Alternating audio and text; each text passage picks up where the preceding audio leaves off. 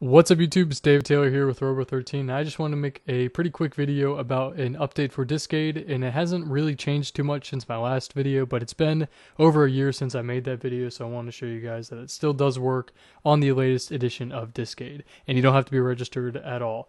As you guys can see on here, it is May 29, 2013, and that's when I'm recording it. So I'm going to open up Discade and show you guys that this is the most up-to-date version. This is version 5.46, so you guys can see it on their website. I'm going to go into here and click check for update just to show everybody that it is the most updated version.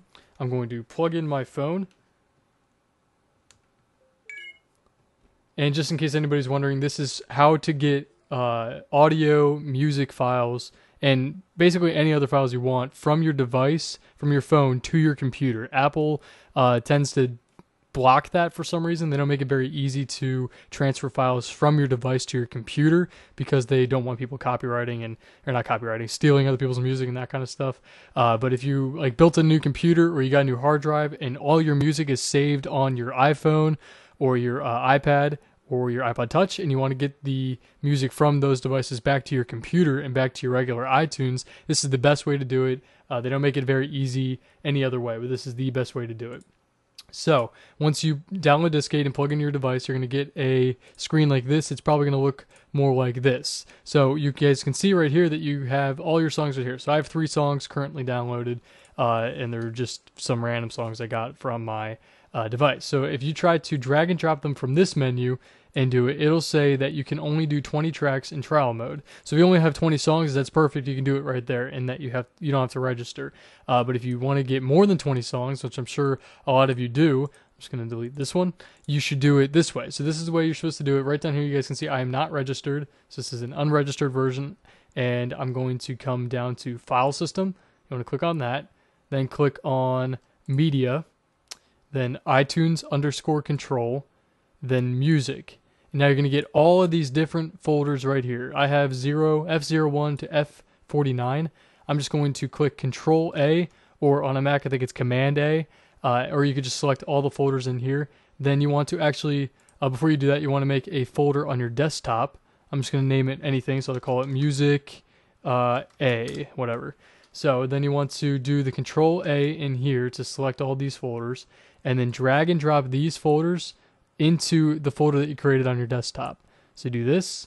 It'll then transfer all the songs that you have in your device to this folder, and you can see all the different folders that are now in here as well.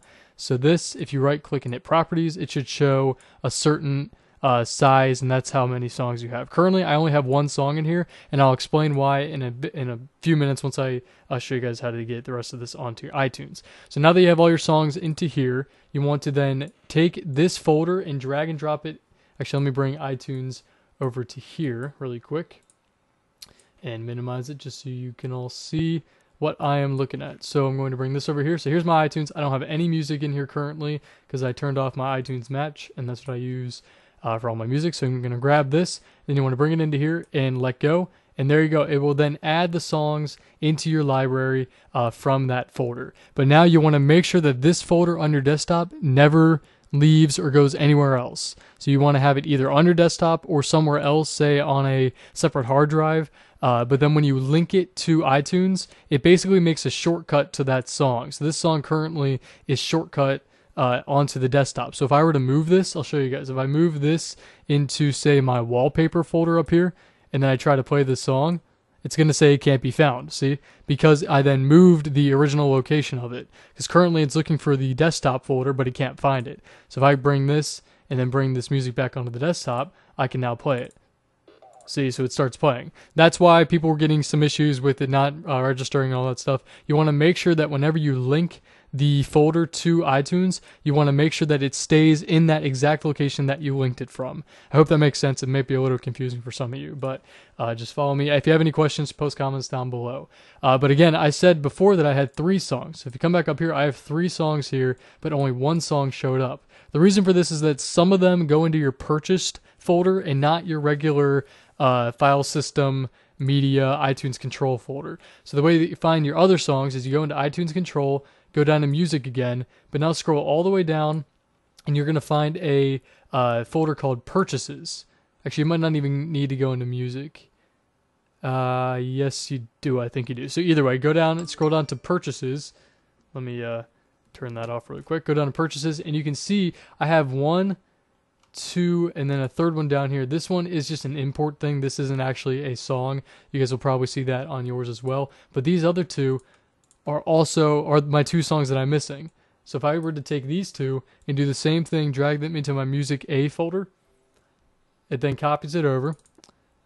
And if I scroll down, you can see my 2 other M4A files down there. So if I were to take this again and link it again, now all my songs show up. So that's basically how you get every song to show up in your device that you can get off of your device. If you were to purchase some songs or you downloaded it through iTunes Match or something like that, and you want to get them back to your computer, you can do it this way. You have to go through the purchases tab as well. So you want to make sure that you check in there for any songs that might have gotten placed in there instead of your regular music directory. So I hope you guys like this video. Please hit the like button down below if you do. It helps me out a ton. This is one of my most popular videos. I just want to make a really quick update to show you guys that you can still do it on the most recent update of Discade. Oh, and to get a registered version, I showed in my last video, but if you are in college and you have a .edu email, that you get from your university or your college, you can go to Discade's website and get a free version of Discade, fully registered. So you don't even have to deal with this. You can just go up into music and drag and drop these, and you'll have infinite transfers if you have a registered version. This way is to get it so that you don't have to pay for it. You don't have to have a registered version. You can go through all the little subfolders that you see in there. But if you want to get a registered version and you have a .edu college account, I'll have a link in the description for you guys to go register for free, and you guys can get a free registered version of Discade and transfer all your music that way. So I hope you guys like this video. Please hit that like button down below. Post any questions you have in the comments below as well. I'll try to get to them as soon as I can. Make sure you guys look forward to all my new videos. I'm having a new video coming out for Techno Buffalo in the very close future. I think it's going to be within this week. It should be on my top 5 jailbreak tweaks, so make sure you guys look forward to that and you watch that as well. So once again, hope you guys like this video. I will see you all in the next one. Thanks, guys.